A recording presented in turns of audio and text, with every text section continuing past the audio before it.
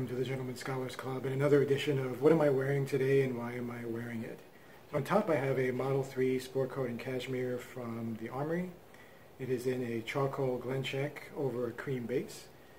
Below that I have a turtleneck or roll neck, also in a cream or ivory or off-white, however you want to call it, in merino wool from Suit Supply. On my legs I'm wearing a charcoal flannel from Ring Jacket sold by the Armoury.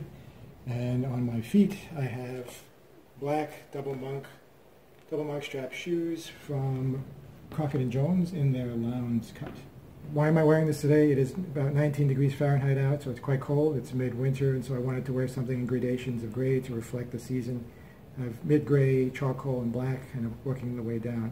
However, I brighten things up by injecting a pattern, so you have a pretty strong glen check here, and also I brighten things up with a cream or light-colored turtleneck. And the cream here, in addition to bringing out the brightness of the outfit, or adding brightness to the outfit, also helps to draw out some of the cream in the jacket. I didn't wear a pocket square because I want to keep the overall simple look to my outfit today. Also, I'll be wearing an overcoat most of the time, so you won't be seeing the pocket square anyway. Soft tailoring, the Model 3 by Ring Jacket is known for its unstructured construction, so there's no shoulder padding, kind of a natural shoulder and an overall relaxed fit.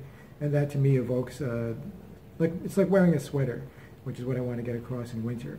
Not only is it warm with the turtleneck and the cashmere jacket, but it also evokes that sort of winter style. Looks cozy and it feels that way as well.